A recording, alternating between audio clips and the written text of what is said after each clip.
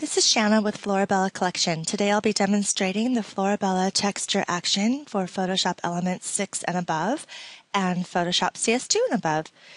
So this action helps you apply your texture, remove texture from skin or other desired areas while retaining the tone of the texture, and it also includes several adjustment layers so you can take a straight out of the camera image like this and turn it into something like this.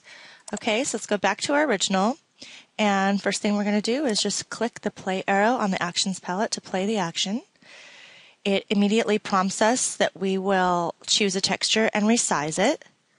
So then you will navigate to your texture. I'm going to be using texture set 3 today, and let's see, maybe cat scratch.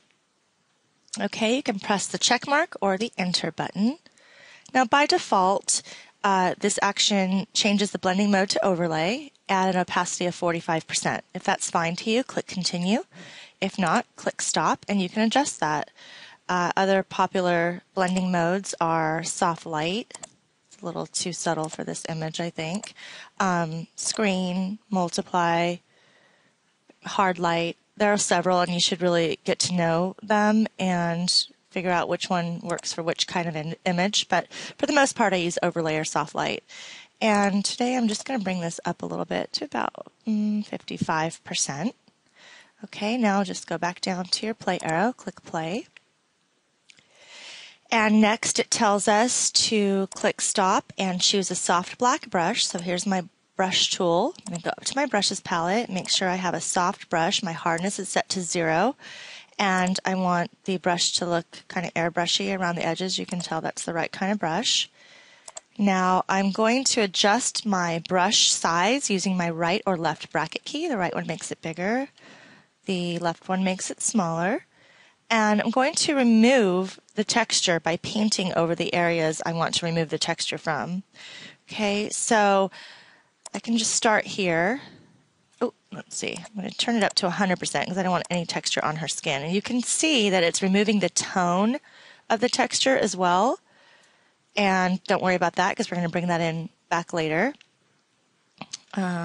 Brush gently over her arms. It doesn't have to be perfect on a shot like this, but just real quick. Now, if you want to see more clearly where you're painting or what you're doing, you can click the backslash key above your enter key on your keyboard, and that will turn everything you've painted to red. And to make the transition from texture to no texture gradual, after I paint my 100% areas, I'm going to go down between 20 and 30, about 26, make my brush larger, and just kind of sweep over the areas around the untextured areas and just kind of very lightly remove some texture around so you don't go from 100% texture to 100% no texture.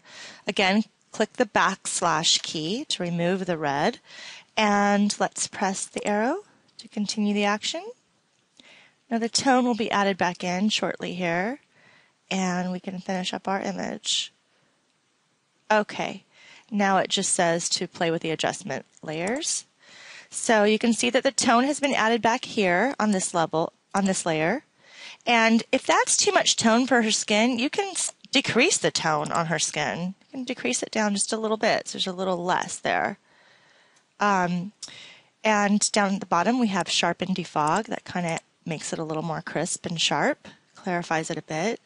We have saturate color, lighten, which I almost always use, darken, warming, cooling, desaturate, contrast, rich boost, vignette, and a sweet sun shiny tone up here.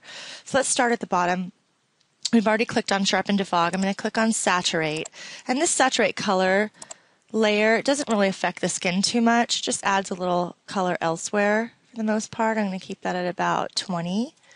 Let's see. I'm going to add some contrast. And I'm going to turn on the rich boost layer. I think that's a bit much, so I'm going to bring that down. Now I know I want pretty heavy vignetting here, so I'm going to turn the vignette on and up. Okay, that looks good. The sweet sun layer, I'll show you what that does. That's at 20%. If you bring it up, it gives it a real warm vintage tone to the image. But for this one, I'm going to keep it at about 20%. Here at about 20. Maybe increase my contrast here to about 50. And maybe lighten it just a little bit more and increase the vignette just a tad bit more. Okay.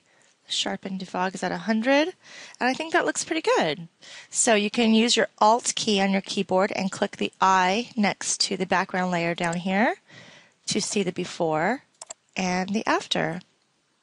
You can certainly go back up and adjust your texture layer, increase or decrease the opacity, or like I said, take down the tone of the areas that you painted the texture off of.